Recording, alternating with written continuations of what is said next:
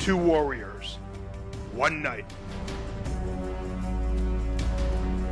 Steep deep in the Chicago history of boxing, fighters from different ends of the Windy City have long come together in the ring to settle their score. On Friday, March 27th, at Chicago's world-class downtown sports arena, the UIC Pavilion, two of the Windy City's longtime warriors, Macho Miguel Hernandez and Luciano El Gallo Michoacano Perez, will enter the squared circle in a bout that local fight fans have waited 5 years for.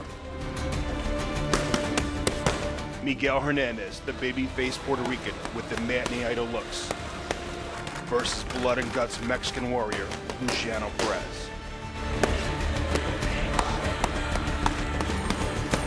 Finally, Chicago fight fans will see who the true boss of Chicago boxing is.